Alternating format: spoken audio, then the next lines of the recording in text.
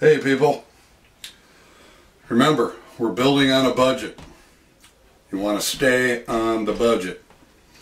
Tonight we're going to talk about your board. I went with particle board.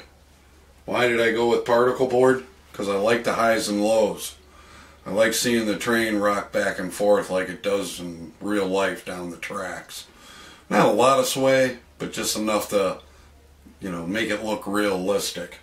So I went with particle board. Well, I shouldn't say particle board. It's more like a chipboard, they call it. Okay, when you go to get your board, what you want to do is go and pick out the crappiest board you can find. Not one that has big hunks, out of it, but, the edges might be a little busted up. It might be a little wave in it. It might be bowed. You're going to take the bow out, so that don't matter. And then go up to them and say, hey, how much you going to give me off of this board? This board's a piece of crap. They don't know what you're going to build with it. I got this board for under 10 bucks. This is a 4x8. Original price was like 18 bucks. About the time of the hurricane, of course, though, but still, under 10 bucks for a 4x8. Alright, and then the next thing you want to do is your 2x4s. You don't need high buck 2x4s. All you're doing is making legs.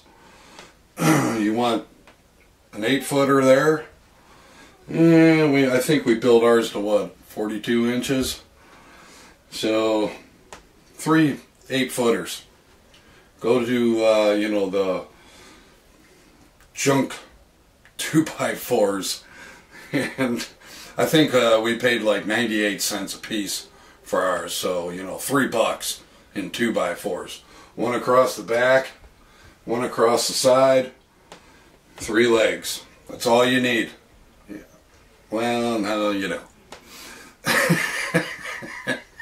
Okay, as far as the 2x4s, I think I screwed up a little bit. Alright, you want one 8-footer there, and a 4-footer there. So now you're up to 12 feet. Alright, so we'll say one 2x4 here to make 2 legs.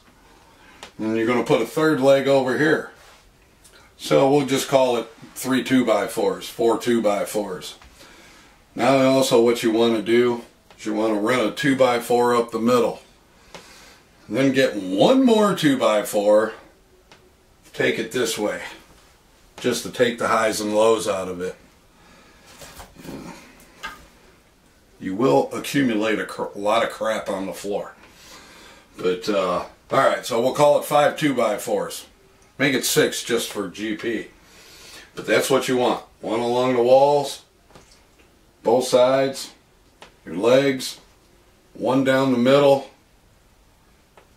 2 on the sides, maybe 1 there. That way she sits nice and flat. So that's how you save money on your board. We are on a budget. So if you guys want to add it up as we go along, cool. I think I got on the whole layout here so far. What do you figure? 100 bucks. I haven't tallied it up. But other than that, hey, you guys have a good evening. We'll come back again and we're going to talk about the mountains.